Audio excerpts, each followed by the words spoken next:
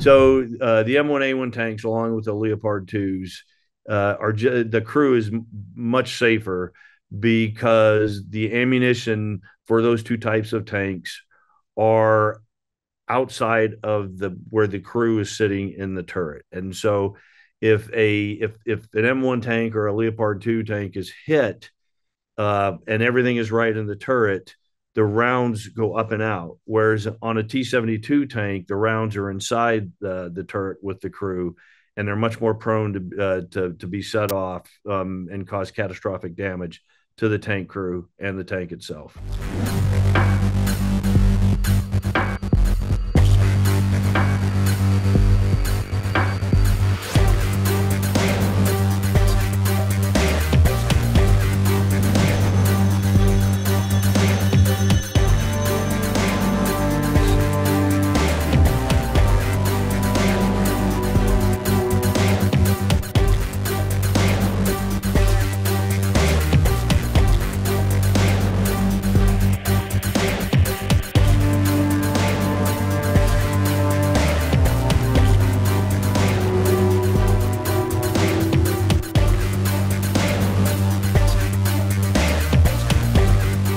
As many senior U.S. DoD, Department of Defense, and policy leaders have mentioned, the problem with the U.S. tank is fuel consumption.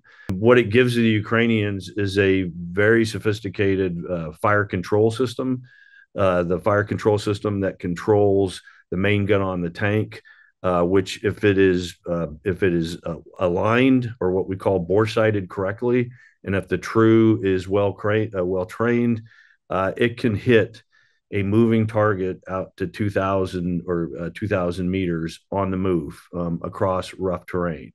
As an example, it has a night vision capability, has a laser rangefinder, and it has a very good protective capability for the crew in the tank.